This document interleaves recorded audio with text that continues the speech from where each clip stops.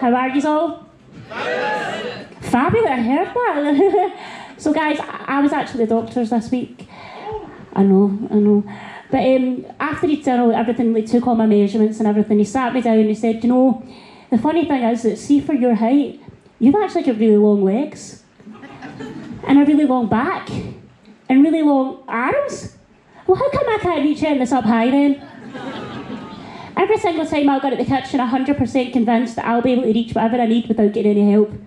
But every time, I'm just that wee bit shy of reaching the bottom drawer. Now I'm just back from my holidays. Anybody else been on holiday yet this year? Yes. Great stuff. Now, one thing I hate when I go on holiday is that small talk that you get at the airport. They'll say things to you like, are you off anywhere nice? Now I'm standing there head to toe in Shein's new summer collection. I'm hardly going to say North Korea, am I? And then they'll say things to you like, look, everybody's going away. Is that not the full idea in an airport? They're going to go away somewhere nice and then come back somewhere shite.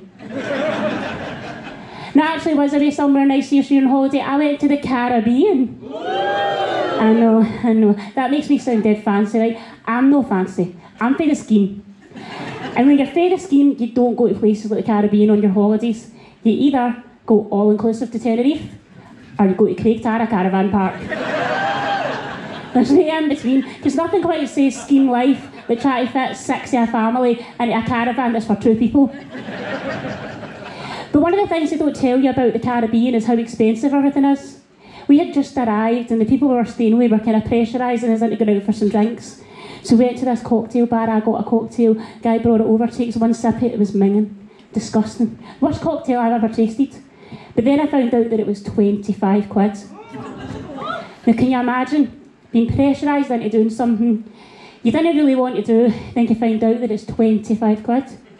In fact, it's probably how you felt when you bought the ticket for this gig.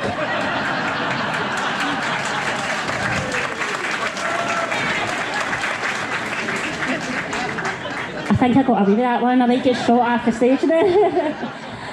Now, something else I've always hated, guys, is getting water in my eyes, right? Something I've hated for I was wee, and it always caused problems during bath time. I'd be screaming, it's getting in my eyes, it's nipping, and my mum would be shouting, well, put your heat back,